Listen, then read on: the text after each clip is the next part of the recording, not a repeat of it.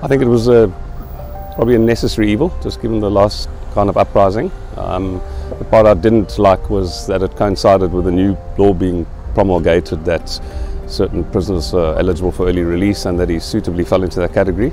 And I think that kind of just taints the law in terms of stating that clearly we're not all equal under the law, and that's probably the main objection that I have. We have a corrupt government.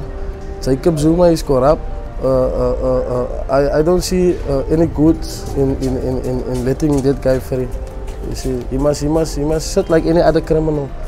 When you want to speak about somebody, you always compare somebody to other people. So I would like to talk about the Zuma when I can say about the Cyril Ramaphosa, what he's doing today. So to me, Zuma was really a good president than Cyril Ramaphosa. So because we never have such a problem like we're having today. So I don't know if he did steal or what did he do, but to me it was okay for Zuma to be out according to his age.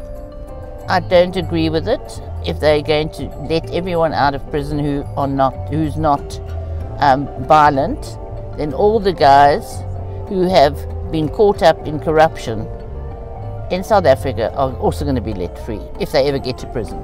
Well, my honest opinion, I think they should keep him in jail because there's enough space for him there. They will keep. There's a special room for him where they can keep him.